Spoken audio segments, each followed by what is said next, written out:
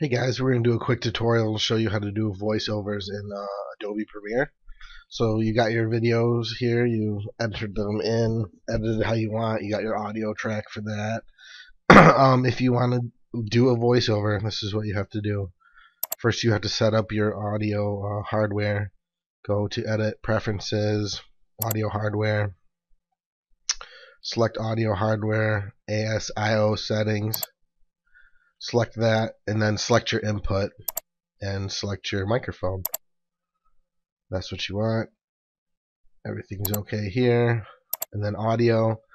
When you go over to audio, make sure you have mute input during timeline recording selected. Otherwise, you're going to get echo feedback. Make sure that's all selected. Hit OK. And now go up to Window and open Audio Mixer.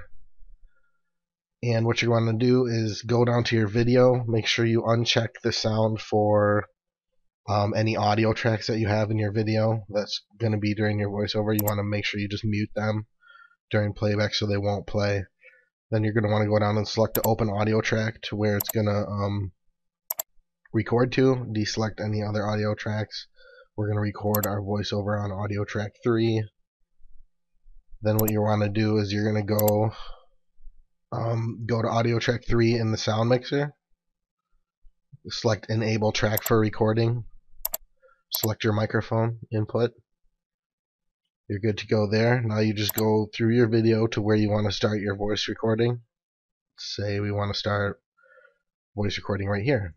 You click record, then you click play, and when you start to click play, then it will start the recording. So we click play. We are recording our audio for our review here.